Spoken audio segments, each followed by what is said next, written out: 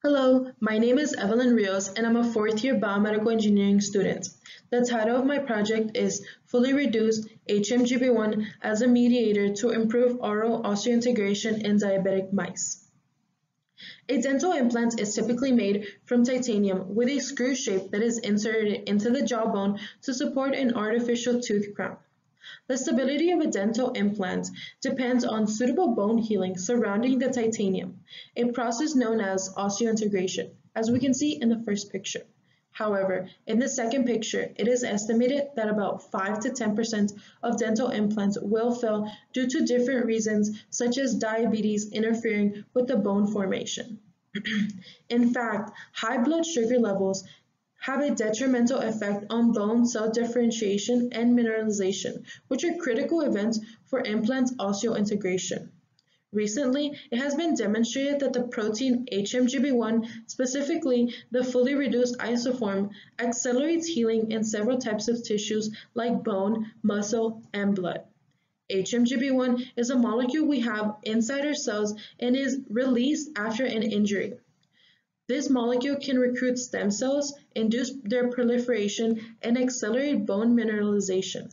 The local injection of synthetic HMGB1 can lead to the same beneficial outcomes in fractured healing in healthy mice. Thus, the goal of our study is to evaluate the regenerative potential of fully reduced HMGB1 on oral osseointegration under in vivo diabetic conditions. To achieve this goal, we first need to establish a diabetic mouse model and investigate the impact of hyperglycemia on osseointegration. Finally, we evaluate the impact of HMGB1 injection on osseointegration in diabetic and non-diabetic mice. For this project, we used 12 diabetic and 12 non-diabetic mice. We induced diabetes by administering a high-fat diet for 6 weeks followed by 2 consecutive injections of streptozotocin. We can see in the top right figure a high blood glucose level in diabetic mice after the second injection of streptozotocin. Then, non-diabetic and diabetic groups were subjected to a tooth extraction and titanium screw placement in the dental socket, as we can see in figure 2. The implant bed was injected with either PBS or as a control or HMGB1 with either non-diabetic or diabetic mice. Then the implant was placed and allowed to osseointegrate for 21 days. At day 21, mice were euthanized for sample collection, maxillary bones, and pancreas. The pancreas samples were evaluated by H&E and maxillary samples were evaluated by qualitative and quantitative micro-CT. First, we can take a look at the pancreas in figure 5, confirming that the streptozotocin was effective in causing degeneration of beta cells in diabetic mice. Now considering osseointegration in figure 4 shows that the non-diabetic mice, either the control or HMGB1, present complete mucosa healing and no signs of inflammation. On the other hand, diabetic control mice presented a decreased healing.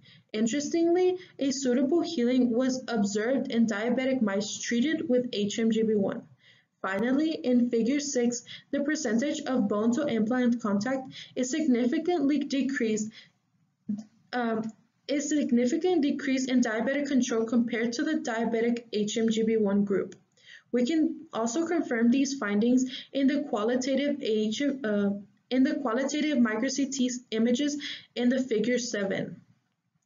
In conclusion, diabetes leads to incomplete healing and osseointegration in the mice models, while HMGB1 was able to increase the chances for successful osseointegration in these conditions. In our future work, we aim to do histological staining and use molecular markers to involve the bone differentiation to better understand the impact of diabetes on osseointegration and therapeutic actions of HMGB1 in these challenging conditions. I want to thank all the collaborators, funding sources, and finally thank you for your attention.